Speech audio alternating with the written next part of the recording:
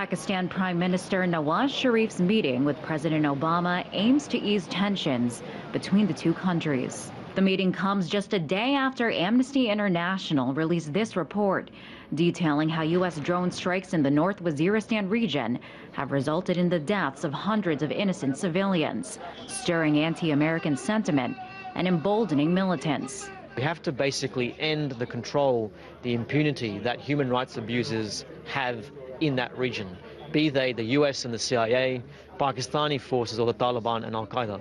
Speaking at the U.S. Institute of Peace, Prime Minister Sharif called for an end to drone strikes in Pakistan. The use of drones is not only a continued violation of our territorial integrity, but also detrimental to our resolve and efforts at eliminating terrorism from our country.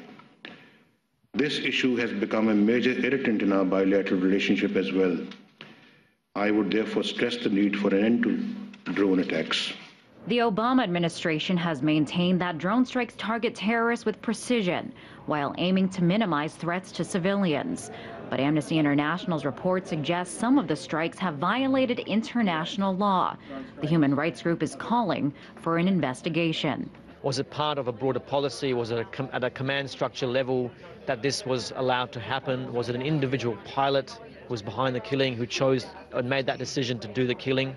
It depends on publicly disclosing what happened in these cases, who was behind it, which institutions, which individuals. Ties between the U.S. and Pakistan weakened after the Navy SEAL raid in Pakistan that led to the death of Osama bin Laden.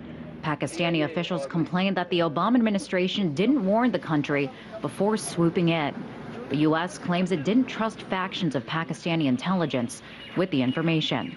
A sign of mending relations, the State Department has announced the U.S. will resume $1.6 billion in aid to Pakistan.